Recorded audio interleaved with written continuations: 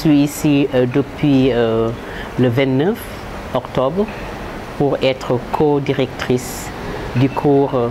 gestion des politiques économiques sensibles au genre. Le cours dure 5 jours, une semaine, et les participants et participantes sont venus de différents pays du continent. Ils sont à des niveaux de responsabilité technique assez importants, au niveau moyen et supérieur. Et le cours a pour objectif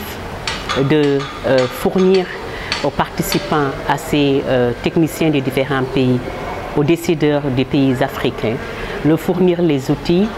et les informations nécessaires pour la prise en compte de la dimension genre dans le processus de planification, de mise en œuvre et de suivi et évaluation des politiques économiques et de développement. L'idée, c'est de répondre, l'objectif, c'est de répondre au manque criard d'expertise en genre et économie. Et pour ce faire, ce programme vise, ce programme d'une façon générale, mais ce cours en particulier, vise à créer un pool d'experts, de formateurs qui pourraient appuyer nos différents pays à prendre en compte la dimension genre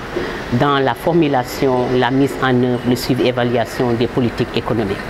Tout cela se fait dans le cadre et s'inscrit dans le cadre du développement durable. Donc l'articulation des différents modules, les contenus, le format du cours prend en compte cette dimension de développement durable et l'approche holistique qui permet d'appréhender les inégalités de genre et la manière dont elles doivent être prises en compte dans ce processus-là. Quand le cours a été lancé en 2010, on pouvait compter sur les doigts d'une seule main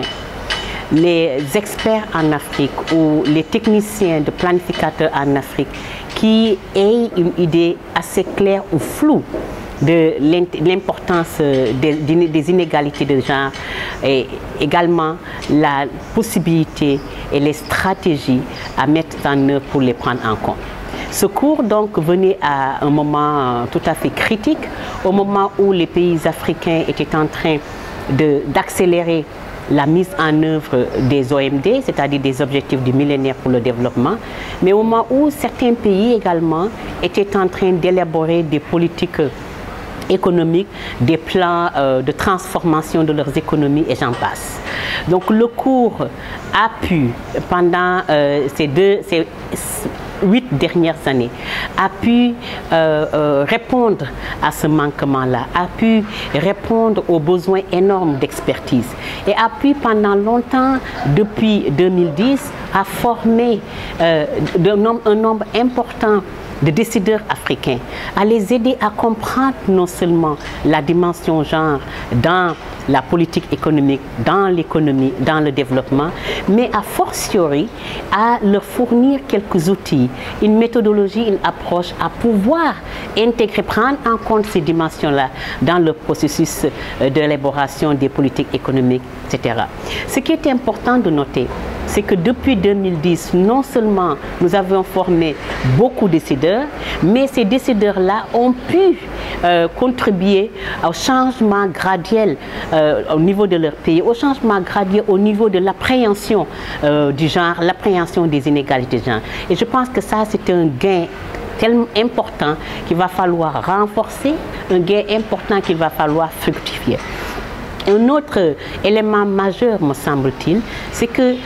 des experts qui ont été formés, qui étaient des économistes tout court, mais des économistes conventionnels, qui n'avaient pas du tout la connaissance sur l'importance de la dimension genre, sur la manière dont ils ou elles pouvaient prendre cette connaissance, cette information-là, ou cette dimension, cette variable, dans tout ce qu'ils font en tant qu'économistes. Ces économistes-là ont pu non seulement acquérir des informations, des méthodologies, l'appropriation de cette intégration de la dimension genre, l'appropriation du cours, mais ils et elles ont formé d'autres. Et donc, s'il est temps maintenant, me semble-t-il, de faire l'évaluation de ce processus, de voir où on en est par rapport à la situation de départ, qui était une situation critique en ce qui concerne l'expertise en genre et économie, et de voir l'influence que ces personnes, ces hommes et des femmes qui ont été formés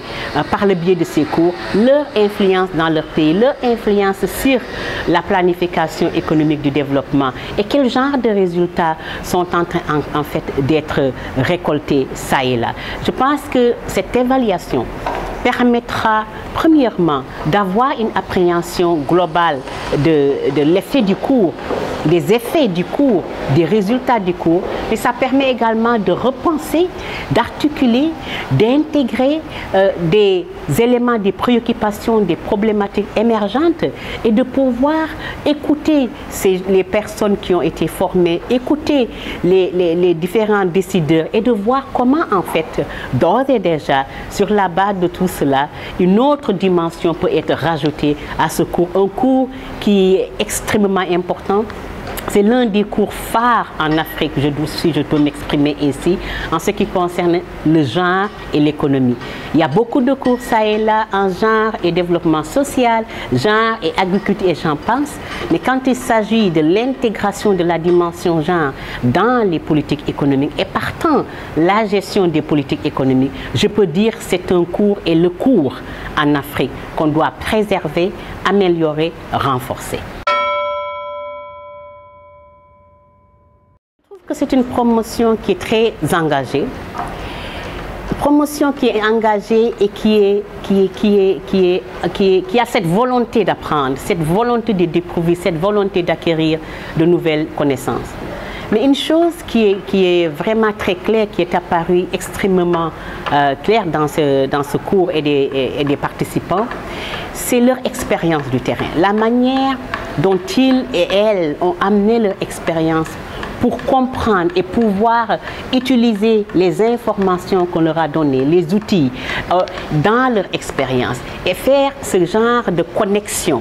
entre l'information de ce cours, les documents de ce cours, les données de ce cours, la technicité de ce cours avec leur expérience propre du terrain, leur expérience en tant qu'économiste, en tant que statistique. Et cela a permis